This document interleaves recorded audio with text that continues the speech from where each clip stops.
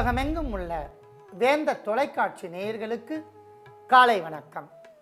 அன்பான நேயர்களே, நாம் ஒவ்வொரு நாளும் பல்வேறு வகையான நோய்களுக்கு நம் வீட்டு தோட்டத்தில் கிடைக்கக்கூடிய எளிய மூலிகை பொருட்களை கொண்டும் நாம் அன்றாடம் பயன்படுத்தும் அஞ்சறை பெட்டியில் இருக்கக்கூடிய மூலிகை பொருட்களை கொண்டும் எளிமையான முறையில் பல அரிய நோய்களுக்கு மருத்துவ குறிப்புகளை பார்த்து வருகிறோம்.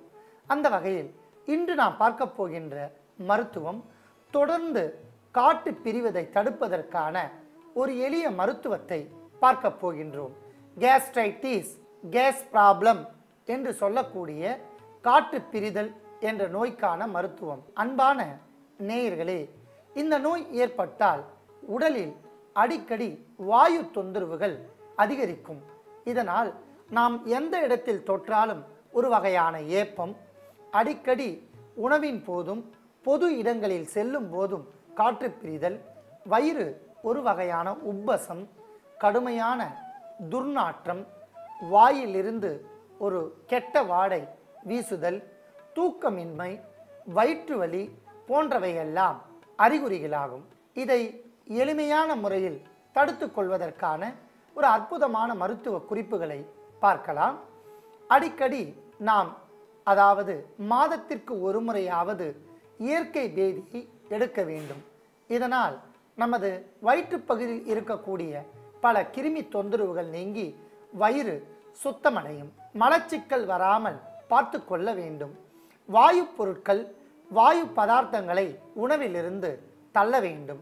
கடுமையான ஜீரணம் ஆகாத இறைச்சிகளை உண்பதை முற்றிலும் தடுக்க வேண்டும்.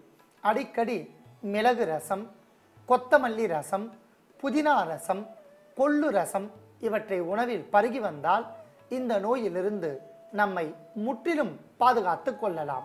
அதையும் தாண்டி இந்த நோய் தொந்தரவு இருந்தால் அவற்றை நீக்கிக் கொள்வதற்கான சில எளிய மருத்துவ குறிப்புகளை பார்க்க போகின்றோம். அதற்காக இன்று நாம் எடுத்துக்கொண்ட அற்புதமான மூலிகை கசகசா. அன்பான நேயர்களே, கசகசா ஒரு காம விருத்தினியாக செயல்படும். சிற்றின்பத்தை தூண்டும். நரம்பு தளர்ச்சி நோயை படிப்படியாக சரி செய்யும். தாது விருத்தியை அதிகரிக்கும். தொடர்ந்து காற்று பிரிதல் என்கிற நோய் வராமல் பாதுகாக்கும். குடல் வாதம் வராமல் பாதுகாக்கும். தூக்கமின்மை, இன்சோமினியா என்ற நோய் வராமல் பாதுகாத்து உடலையும் உள்ளத்தையும் உரமாக்கும் என்பதால் நாம் கசகசாவையும் எடுத்து வைத்துள்ளோம். அடுத்ததாக நாம் எடுத்துக்கொண்ட பொருள் ஓமம். ஓம தீநீர் புகழ்பெற்ற ஒரு தீநீராகும். ஓம வாட்டர் என்றும் கடைகளில் அடைத்து விற்பனை செய்யப்படுகின்றன. குழந்தைகளுக்கு ஜீரண சக்தியை தூண்டும். அஜீரணம் வராமல் பாதுகாக்கும். எண்ணெய் பலகாரங்கள் மூலம் நாம் ஏதேனும் உணவுப் பொருட்கள் சாப்பிட்டால் நெஞ்சு கரிச்சல், புளித்த ஏப்பம் இவை வராமல் அந்த எண்ணெயை ஜீரணம் செய்து வயிற்றுப்பகுதியில் ஏற்படுகின்ற வயிறு இரைச்சல் என்கிற நோய் வராமல் பாதுகாத்து காற்று தொடர்ந்து பிரிவதை தடுத்து நிறுத்தும் என்பதால் நாம் ஓமத்தையும் எடுத்து வைத்துள்ளோம். அடுத்ததாக நாம் எடுத்துக்கொண்ட பொருள் கறிவேப்பிலை.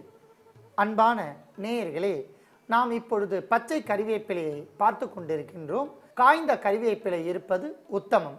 காய்ந்த கறிவேப்பிலை பசியின்மை என்கிற நோயை போக்கும். அஜீரணம் வராமல் பாதுகாக்கும். வயிறு இரைச்சல், வயிற்றுப்பகுதியில் எப்பொழுதும் ஒரு வகையான சத்தம் கேட்டுக்கொண்டே இருக்கும். அந்த வயிறு இரைச்சலை தடுத்து நிறுத்தி காற்று பிரிதல் என்கிற நோயை முறைப்படுத்தும் என்பதால் நாம் கறிவேப்பிலையும் எடுத்து வைத்துள்ளோம். அடுத்ததாக நாம் எடுத்துக்கொண்ட பொருள் சுக்கு. நண்பகல் வேளையில் சுக்கு பொடியை சூடான சாதத்தில் சேர்த்து ஒரு சிட்டிகை நல்லெண்ணெய் அல்லது 1/4 டீஸ்பூன் நாட்டு பசுனையை சேர்த்து பிசைந்து சாப்பிட்டு வந்தால் வயிறு உபாதைகள் அத்தனையும் நீக்கும். வயிற்றில் இருக்கக்கூடிய பல தொந்தரவுகளை நீக்கி பாதுகாக்கும் என்பதால் நாம் சுக்கையும் எடுத்து வைத்துள்ளோம். அடுத்ததாக நாம் எடுத்துக்கொண்ட பொருள் காய்ந்த சுண்டை வற்றல். அன்பான நேயர்களே, சுண்டை வற்றல் ஒரு கிருமி நாசினி. மலப்புழு, மலப்பூச்சி, தொற்றுநோய் கிருமிகள் இவையெல்லாம் வயிற்றில் இருந்தால் அவை தங்கி மலச்சிக்கலை உண்டு பண்ணி நாளடைவில் மலக்கட்டு ஏற்படும். அவ்வாறு மலக்கட்டு ஏற்படும் போது காற்று பிரிதல் என்கிற நோய் அதிகரித்து துர்நாற்றம் வீசும்.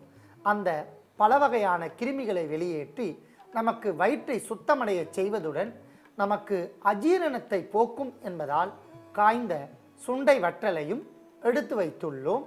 அன்பான நேயர்களே, நாம் அத்தனை பொருட்களையும் தனித்தனியாக எடுத்து வைத்துள்ளோம். எடுத்துக்கொண்ட பொருட்களின் அளவுகள், நாம் செய்ய போகின்ற மருந்தின் செயல்முறையை சிறிது இடைவேளைக்கு பிறகு பார்க்கலாம்.